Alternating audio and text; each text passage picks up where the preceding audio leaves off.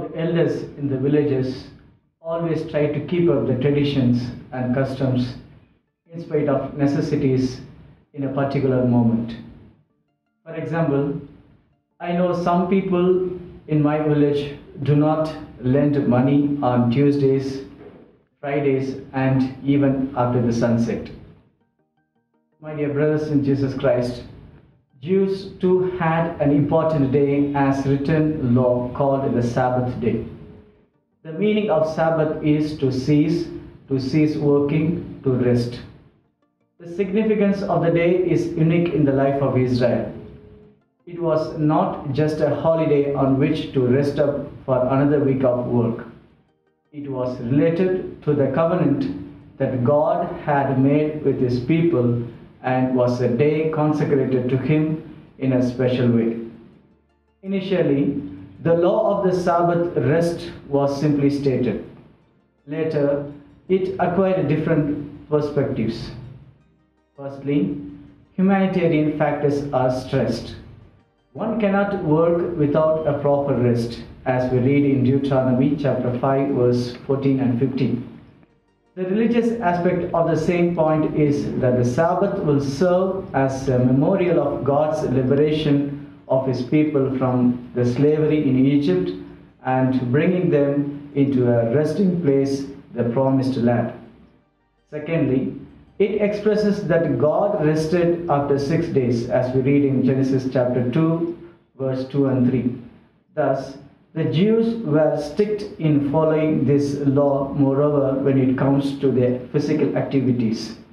There are 39 activities recommended to be avoided on this day, but among those 39 activities, essential activities of the day were included. The Pharisees interpreted the picking of the heads of the grain with reaping, which was forbidden on the Sabbath, as we read in Exodus chapter 34, verse 21. That is why the conflict between Jesus and the Pharisees arises. Hunger is a life issue. So Jesus feels that feeding the hungry cannot go against the law. Jesus quotes the violation of the law when David's men being without food to justify the act of his disciples. In fact, Jesus continued to do good by curing a man with a withered hand on the Sabbath day later.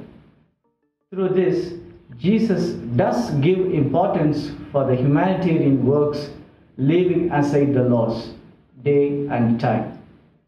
Feeding the hungry is one of the corporal works of mercy with which the entry to the eternal life is assured, as we read in Matthew chapter 25, verse 35.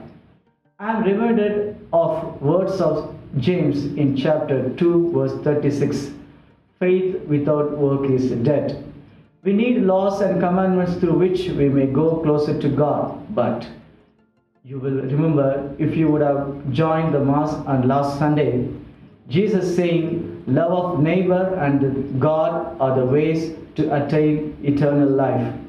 Therefore, dear friends, as we follow the commandments, let us also help the persons in need despite of varied circumstances.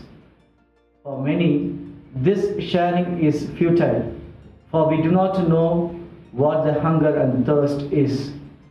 But let us make use of this chance to pray and to do something for the people in Ukraine, many African countries, and migrants who go to bed hungry.